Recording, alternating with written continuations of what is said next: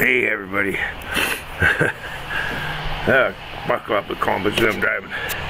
Just a little video to say, well, as you can see, the sun's coming out here pretty goddamn bright now. Future looks bright. I gotta put my shades on. I just wanted to say Merry Christmas. Late Merry Christmas to all my subscribers, and Happy New Year and all that stuff. I hope your Christmas was good. Mine was. I spent some time with the grandkids, and you know, that's always kind of fun. Got some presents, I did. I don't think the old man deserves them, but somebody does, I guess. Right?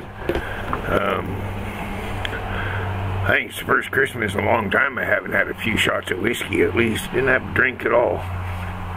Kind of probably surprised Mama, I would say. But,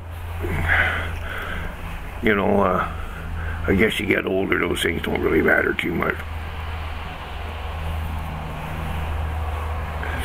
And it's going to be very interesting what this year is going to bring. I mean, I hope they call a surprise election here in Canada so we'll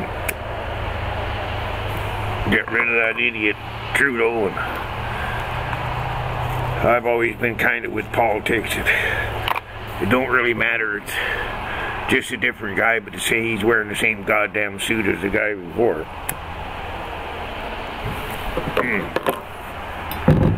Having to smoke now and coffee. It's a little chilly out here. So, yeah, comment. Oh, I'm supposed to say, you know, if you're new here, subscribe, all that stuff. I don't usually say that stuff because the subscribers I do have, a lot of them are friends of mine, and it's just like bullshitting with them, right? And we might have to get into some more story times, you know. But here's a thought for the day for you people. How the hell do dragons blow out candles? That'll make you think. Right? And the other day, my wife said I was a sex machine. Well, her actual words were, "You're a fucking tool," but I know what she meant, right?